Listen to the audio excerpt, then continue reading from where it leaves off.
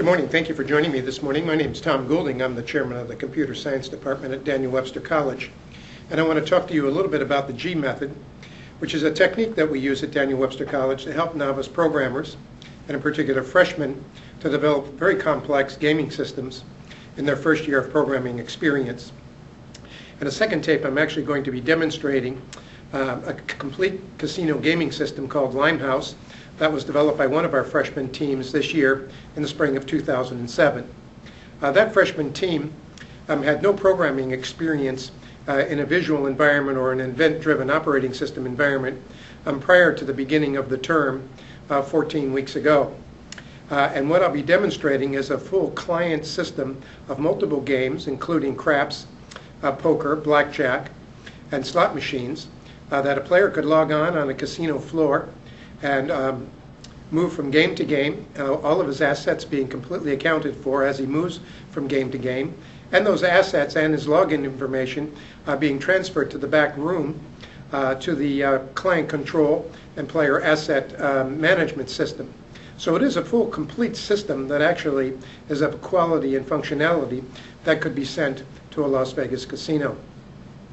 And the question a lot of people ask is, how can freshmen who have had nothing but one semester of console programming experience develop such a complex product in 14 weeks?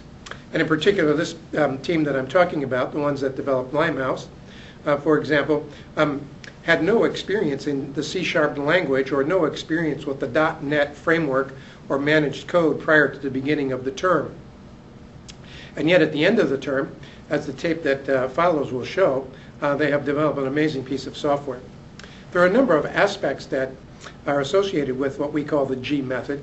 The primary one in our program is that we use a gaming motif throughout all 4 years of the Daniel Webster Computer Science and Gaming and Robotics programs, because the gaming motif creates a magnetism and an energy that really motivates students to want to reach to the highest levels of achievement.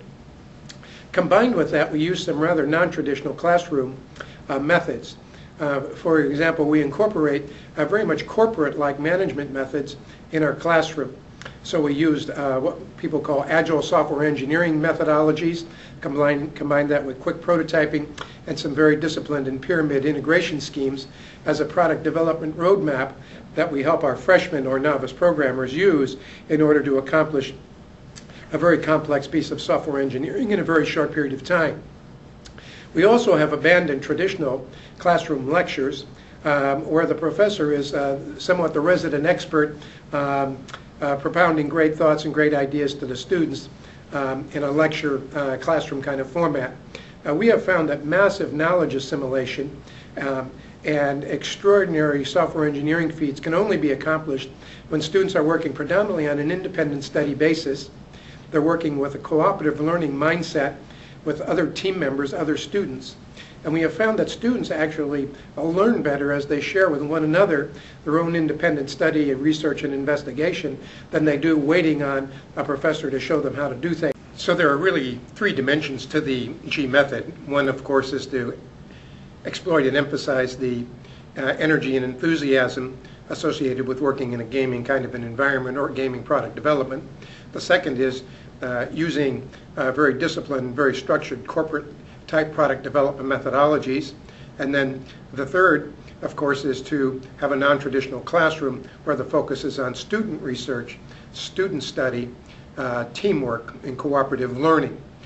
And also because the students are working intimately with one another in a laboratory setting that's very observable by the professor, there's really no added value in doing examinations, just as we find that there's very little value in having students wait on an instructor to show them how to do something. So those are the main elements of the G method, and perhaps the best way to understand its impact is to actually look at a demonstration, which I'm going to show you in the next tape, of Limehouse, and then later I'll have another tape of a second magnificent piece of software called Bloodhoof. But Limehouse is a full client-server system, multiple games.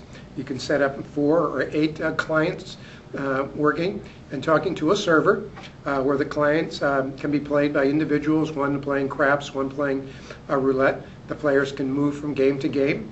Their assets are completely accounted for.